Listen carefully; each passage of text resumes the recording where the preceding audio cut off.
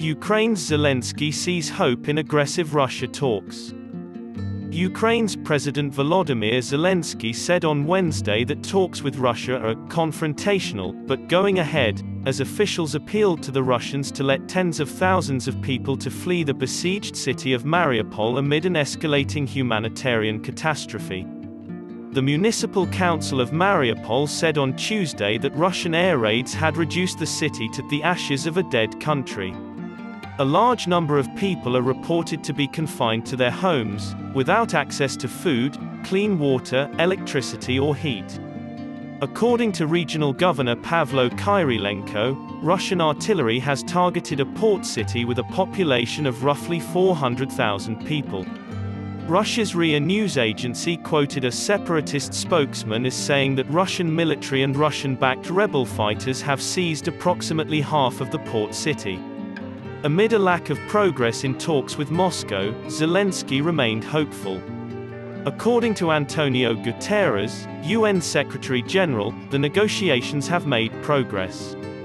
The invasion of Ukraine by Russian President Vladimir Putin, which started on February 24, has resulted in the exodus of nearly 3.5 million people, put Russia in an unparalleled state of economic isolation, and sparked concerns of a larger European confrontation. In addition to obstructing a humanitarian supply convoy from reaching Mariupol, Russian soldiers are claimed to have seized 15 bus drivers and rescue personnel and their vehicles, according to another Ukrainian official. In the northwest, where Russia is attempting to surround and take many of Kyiv's suburbs, intense artillery fire could be heard, as well as explosions.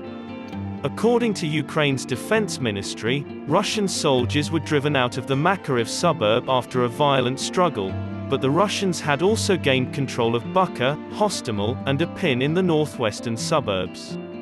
According to the Wall Street Journal, the United States is preparing to announce additional sanctions against Russia as early as Thursday, which might explain the Russians' continuous shelling of Ukraine. When he arrives in Brussels this week for an emergency NATO summit, a G7 meeting, and a European Council meeting, US Vice President Joe Biden is anticipated to unveil the new steps.